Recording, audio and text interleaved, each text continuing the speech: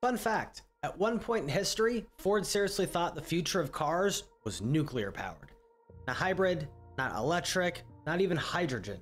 I'm talking full-on tiny nuclear reactor in the trunk of your car. Welcome to the Ford Nucleon, the closest humanity ever got to living the Jetsons' life. The dream, in 1958, Ford unveiled a concept car called the Nucleon.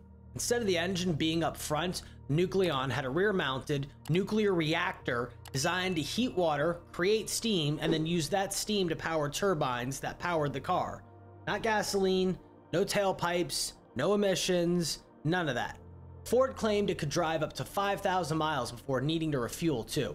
This was not a fill-up, it was more of like swapping out nuclear cores.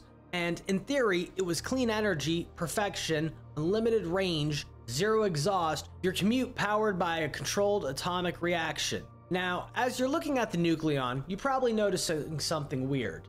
The back half looks like a rocket ship made love to a Cadillac, and not in a good way. This wasn't styling flair, it was necessity. The reactor had to sit very far in the back, away from the passengers, and it had to hold a massive radiation shield, which meant a very long wheelbase, huge rear overhang, and a lot of optimism about how the physics of this thing was supposed to actually work. Ford openly admitted this was a design study and not a buildable car. Translation, we love the idea, we just don't know how the hell it's not going to kill the driver. The reality check came. First problem, the reactor size. In 1950, nuclear reactors were not that small. They were heavy, hot, expensive, and very much not crash safe. Second problem, supply and infrastructure. Who's handling these reactor swaps? Your local dealership? Yeah, we'll rotate your tires and refill your uranium. Third part, and this one's kind of important, accidents. Because one fender bender is one thing. A nuclear powered fender bender, that's called a containment breach.